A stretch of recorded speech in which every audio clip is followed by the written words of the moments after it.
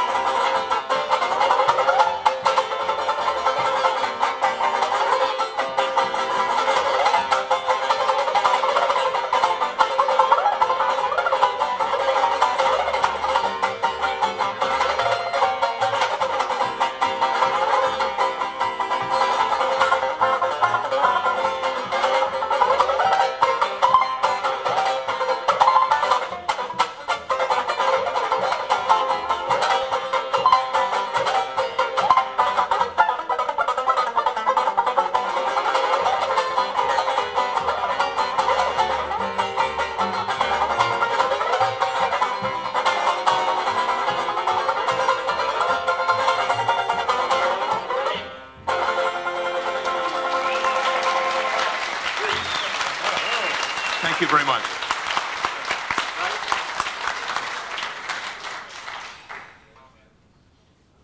My turn. My name is Dave Marty, and my experience with Eddie Peabody lasted 10 years. I met him through the courtesy of Georgette Twain, who I met in 1960, and she asked me one day, "Would you like to meet Eddie Peabody?" And I said, "Is the Pope Catholic?" So she set up the meeting, and Eddie was playing in San Francisco at Bimbo's 365 Club.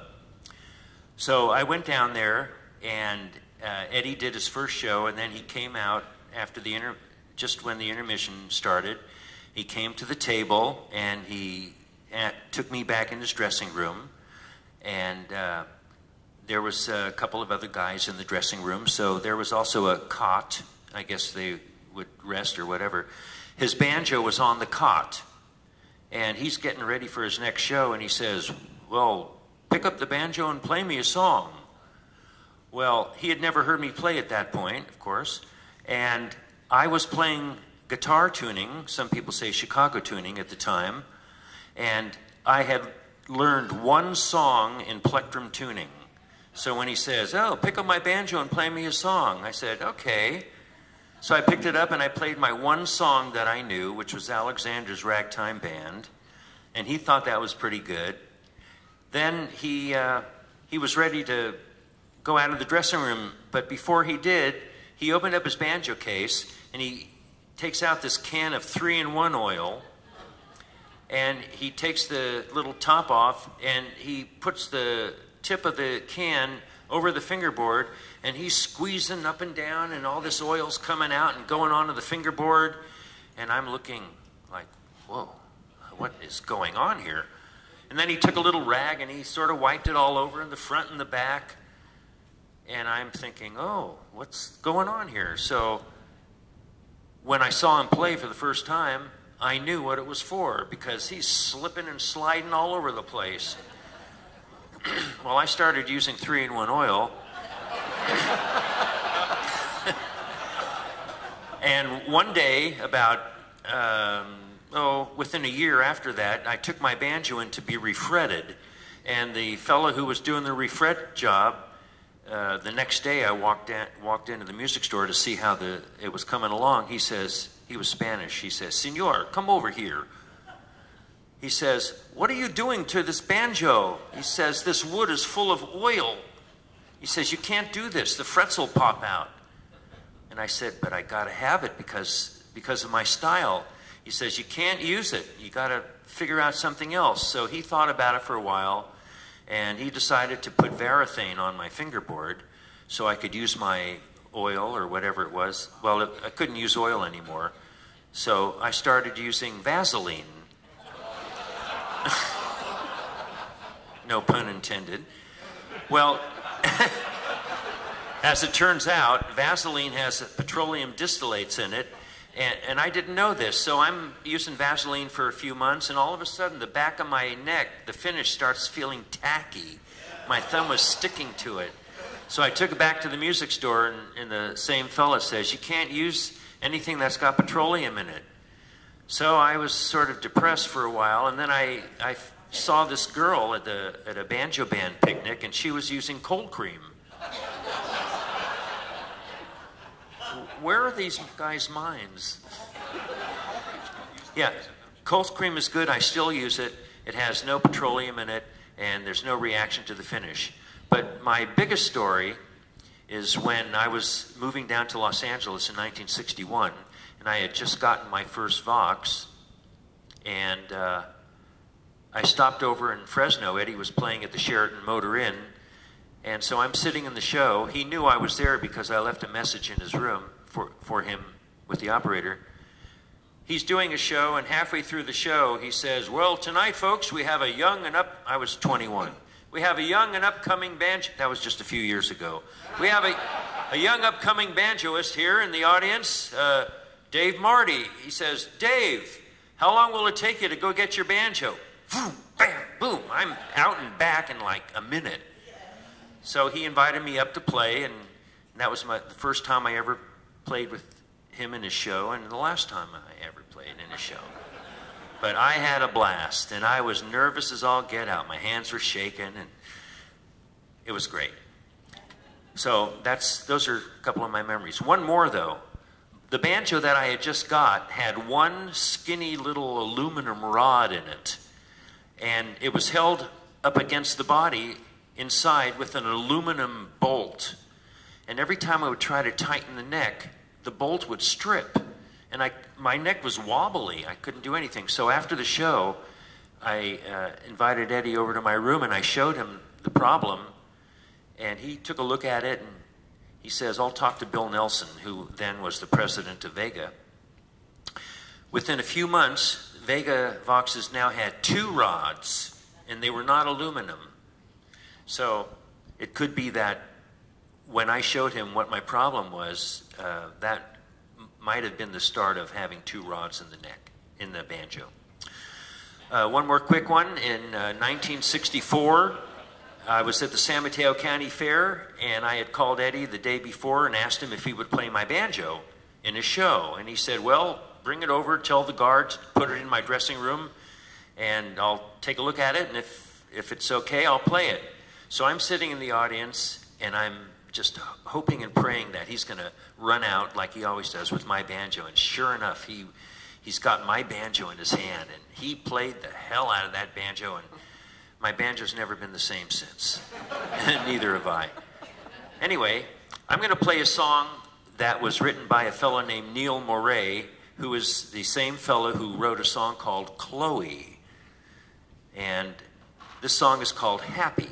My baby just said yes. Just put my seatbelt on here.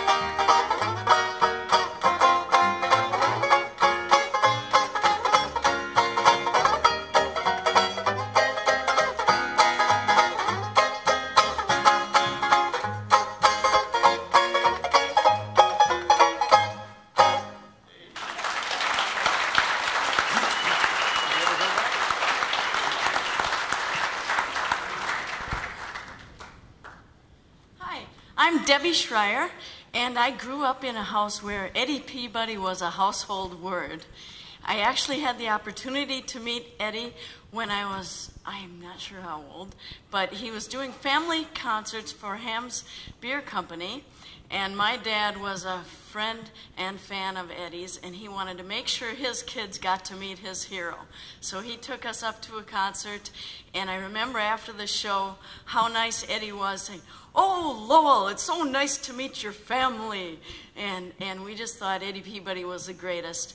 And I remember going out on the playground when, as kids do, playing My Dad's Better Than Your Dad. And I remember saying, "Well, my dad knows Eddie Peabody." So, in fact, Dad actually wrote Eddie Peabody's biography and taught me how to play some of Eddie's arrangements. So I'd like to play for you now Eddie's arrangement of the Saint Louis Blues. Are you ready, folks? Yeah. Here we go.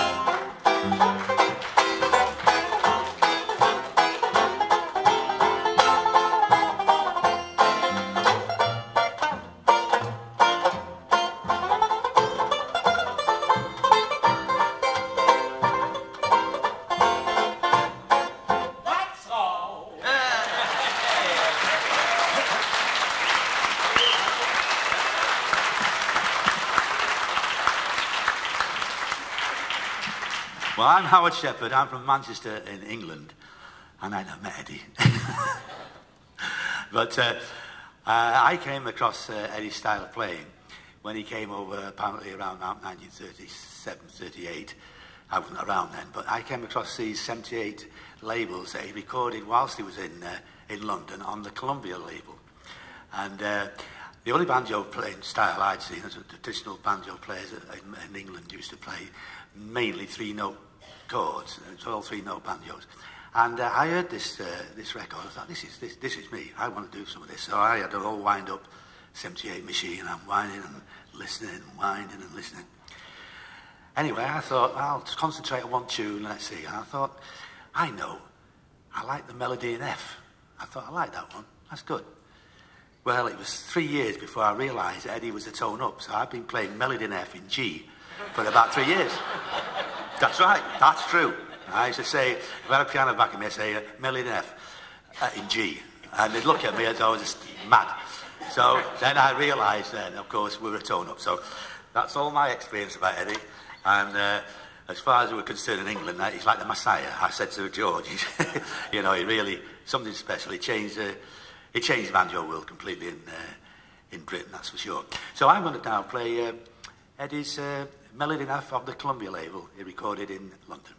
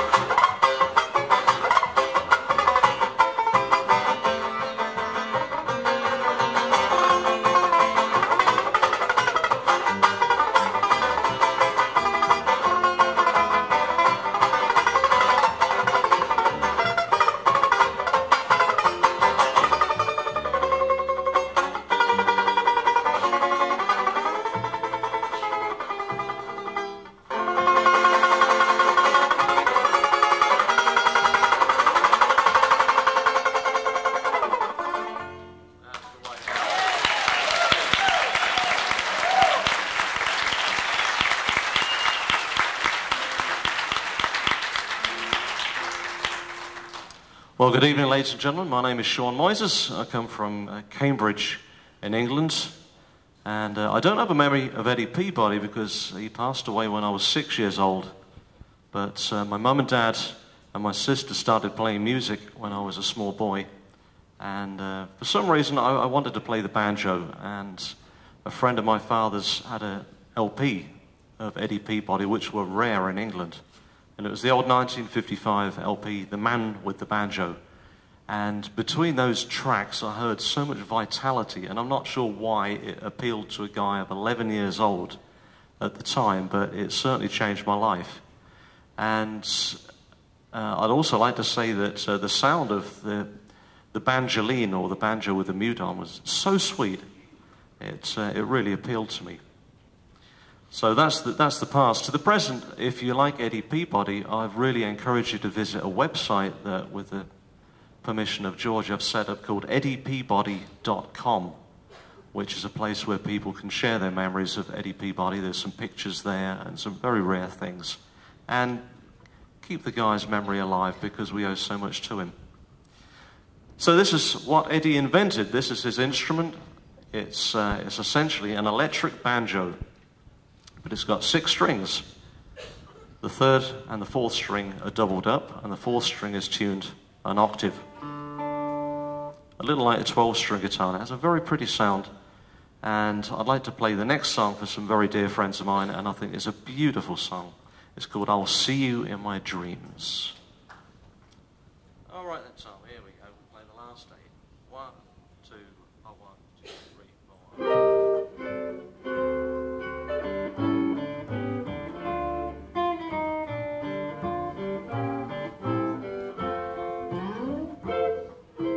Though the days are long, twilight sings a song of the happiness that used to be.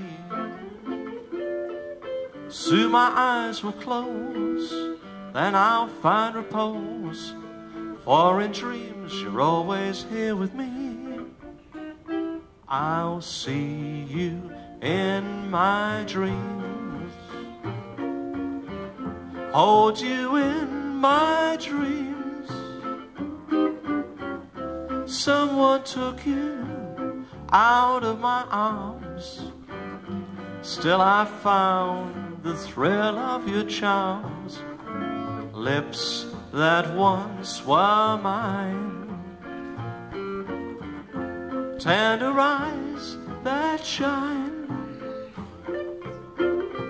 They were lights my way tonight. I'll see you in my dreams.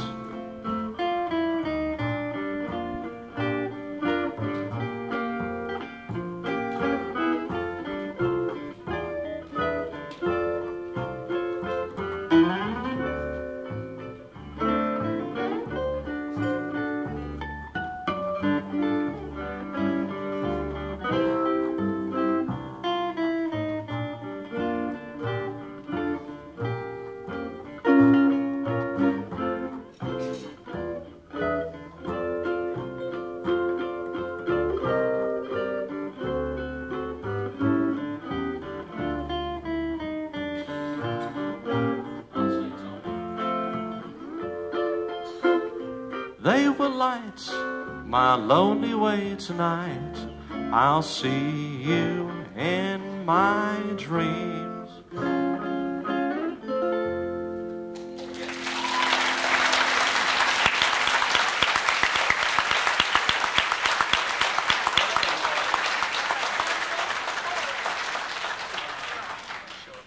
Well, thanks so much. It's such a pretty song. Right, we're going to wrap things up here. We're probably running a little over time. Just a very, very quick story on this one. The Saint Louis Banjo Club has the youth band here, which is run by Ginny, and an old friend of mine called Derek Channing helped get things rolling there. Derek was a great guy. He was also an English guy, and the first chap to invite me over to the United States. A friend of his was a guy called Skip Rosenthal, who had bought a banjo from another guy that had retired, who used to play in Hollywood in the Art Mooney Orchestra, a guy called Eddie Collins. Well, Eddie Collins had bought this banjo from Eddie Peabody, and dear old Skip gave this to me, and he said, share it around. Don't sell it, just share it around. So I'll do that. If anybody wants to come and try it, you're welcome to do that. So we had such a wonderful time here on stage, we're going to wrap things up. You can join in on this one. Here we go then. Oh, ready boys, give you some of that days.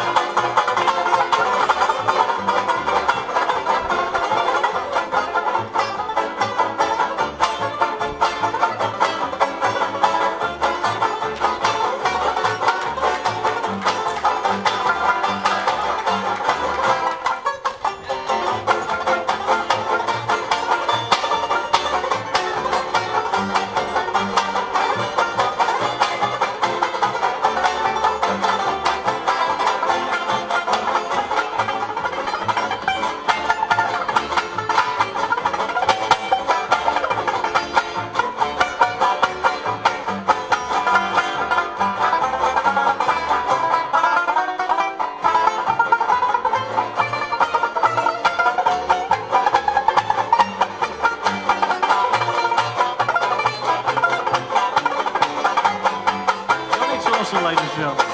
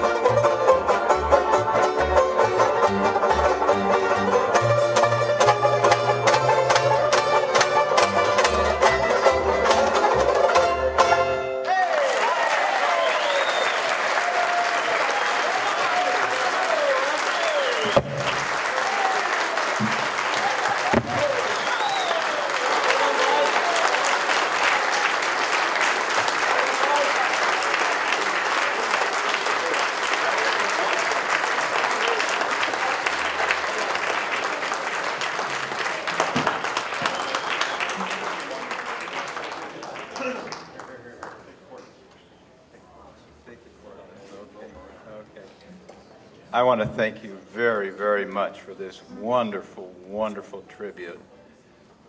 I got to shake each and every one of your hands. Honest to Pete. Buddy, thank you. Dave, oh my gosh. You got a good left hand. Howard, thanks for coming in. Thank you for sitting in. And Sean, ladies and gentlemen, a couple of you have commented, wouldn't it be great if your dad was here? For those who knew him, he's here. And he's whispering words of encouragement to each and every one of you. Thank you for this beautiful tribute, and God bless you.